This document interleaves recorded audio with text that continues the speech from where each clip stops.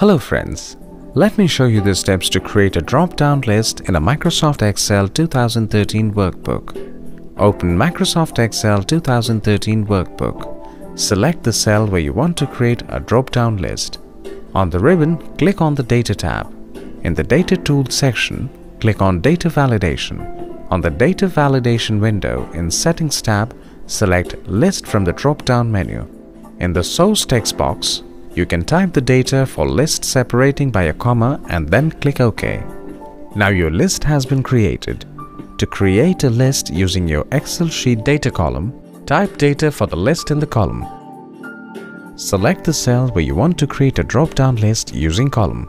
In the Data Tools section, click on Data Validation. On the Data Validation window in Settings tab, select List from the drop-down list.